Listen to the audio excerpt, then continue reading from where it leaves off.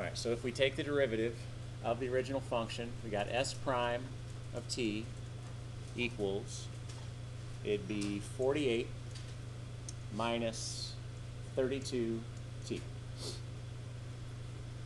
And we're taking that derivative on part A because we want to find a velocity.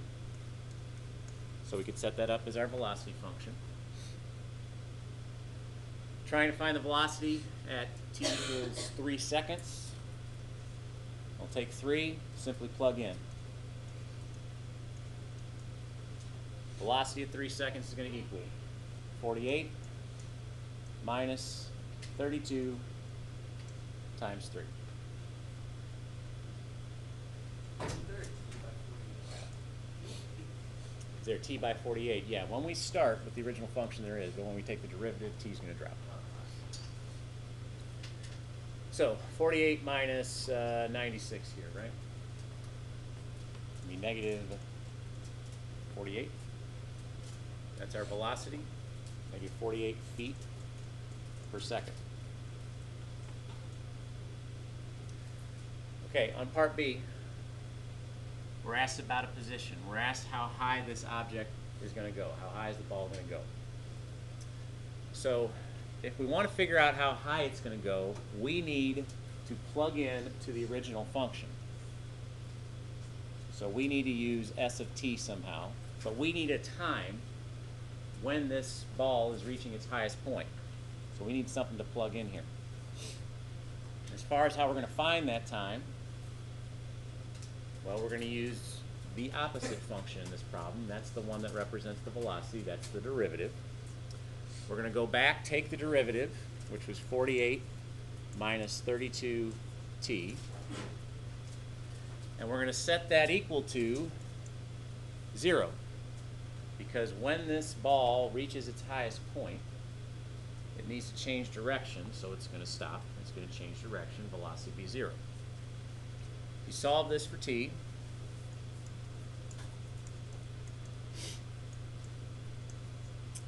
well, let's see here. If I divide negative 32 over to negative 48, we're going to get 1.5. So 1.5 seconds. 1.5 is going to be what we plug into the original function to give us that height.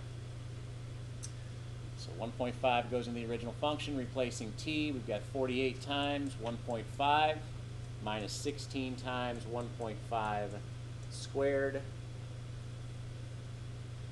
What's that come out to be? What was it again? 36. So 36 feet high. Okay. Moving on to part C. Talking about a velocity here on part C. So we're going to need a time to plug into our velocity function, which is the derivative here, right? So s prime of some time. How we're going to find that time? We're going to use the opposite function, which would be the original function here, the 48t minus 16t squared. When it hits the ground, the original function, which represents the height of this object, well, that height would be 0, so we set this equal to 0, and solve for t. Solving for t, we could do a little factoring here. We could take, looks like a 16t out. You take a 16t out. Taking the 16t out, you're left with be 3 minus t. That all equals 0. So t is going to be one of two things. T is going to be, from this factor, it's going to be 0 seconds. So that's going to be where we're starting. At ground level, makes sense. And then t from the second expression is going to be 3 seconds. So we're taking 3, we're plugging in over here. Of course, if you go back to part A, we've already done that. So going back and looking at this calculation here, velocity at 3 seconds, we know we're going to get negative 48 feet per second. That's how fast it's going when it hits the ground.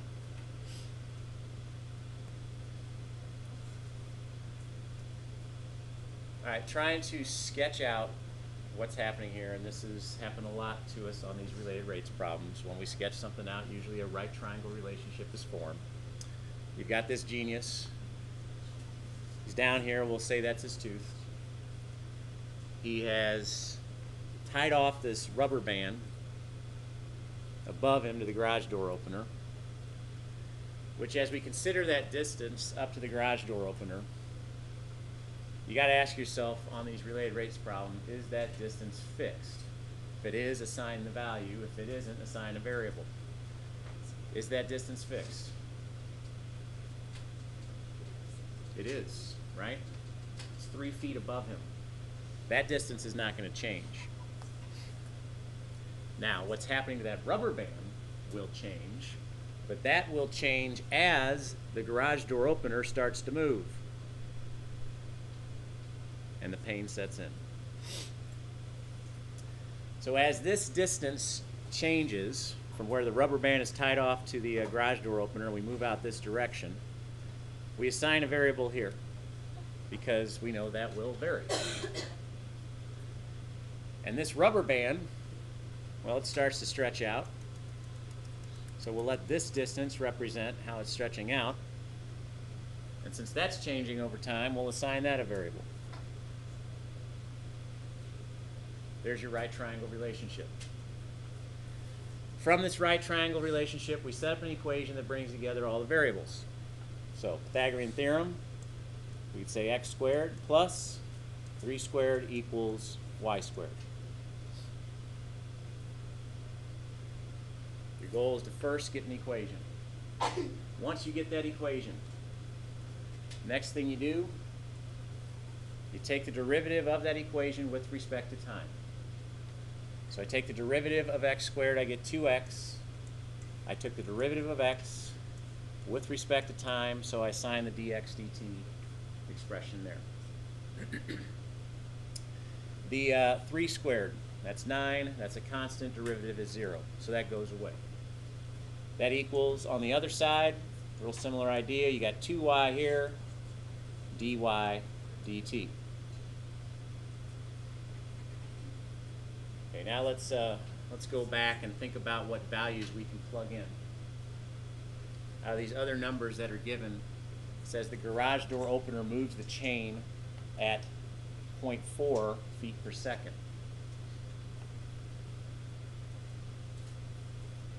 Okay, so the 0.4 feet per second, that is a rate.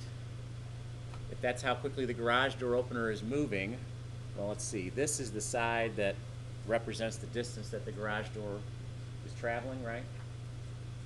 So the speed that would go with this variable, since that's an x, would be the dx dt notation. This right here is going to be 0.4 feet per second. It says how fast is the rubber band expanding when it is stretched to a length of 5 feet. So the length of the rubber band being y right here, we know is going to be 5 feet. So that gives us this variable. Do we know what x is going to be?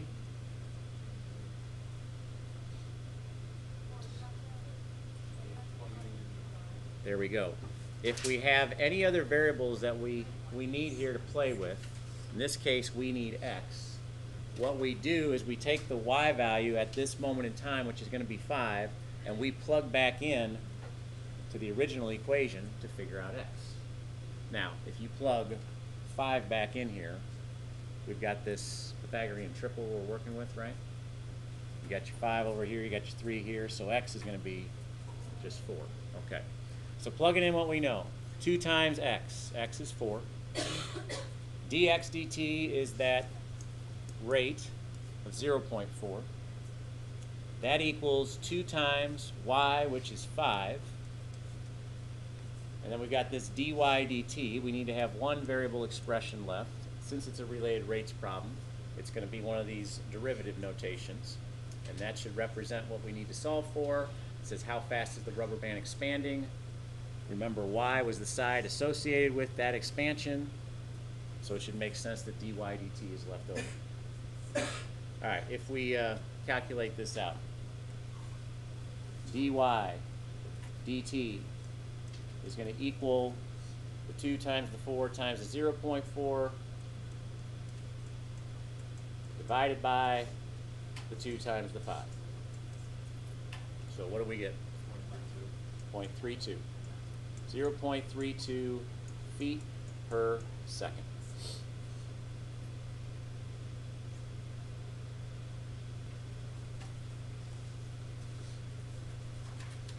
Okay, so since we know the formula that we've got to apply to this problem, what's nice is we don't have to go through, diagramming this all out, although you could, and then setting up an equation. You just take the equation, you run with it. Once you have your equation, you take your derivative with respect to time. So, working off the formula here, taking the derivative of a, that's going to be 1. We took the derivative of a, we did so with respect to time, so it's 1 dA dt. That equals, all right, you got pi r squared over here. Pi is just a number, so we're taking the derivative with respect to r at this point. Bring down the 2. You got 2 pi r to the first. We just worked off the r, so we need to apply dr dt here.